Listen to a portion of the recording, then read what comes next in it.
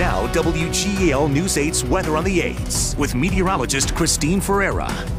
Good morning. It is 6:18 and we will see warm temperatures through Friday. Average highs are in the mid-70s for this time of the year, but we're looking at low 80s next couple of days.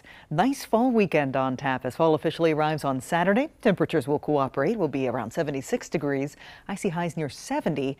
On Sunday, we're also watching some slight chances for rain. There'll be a weak cold front dropping in early Saturday, and that front will linger to our south Sunday, so there may be a shower each day this weekend.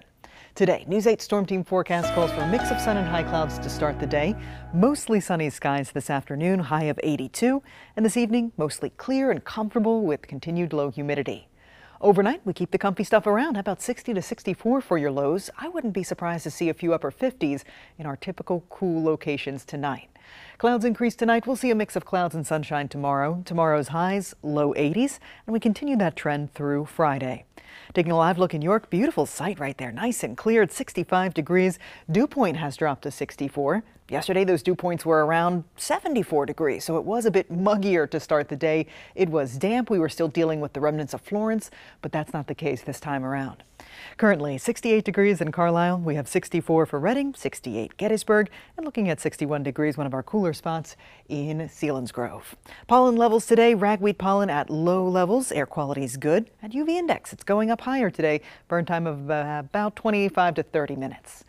Live here on Super Doppler 8, our radar network, not showing any rain locally. We are good to go. There is some rain in Ohio, might clip southwestern Pennsylvania there as that area of thunderstorm showers dies out over the next couple of hours. But for us, we stay dry today, tomorrow, and Friday. Let me show you the predictor. Weak boundary drops in today, reinforcing the dry, comfortable air in place.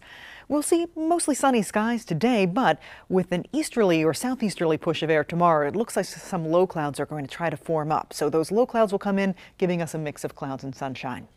How about Friday? Friday looks a bit cloudier for us. Might be a stray shower or a little bit of drizzle in the morning. Otherwise, we're dry. Next cold front drops in late Friday night.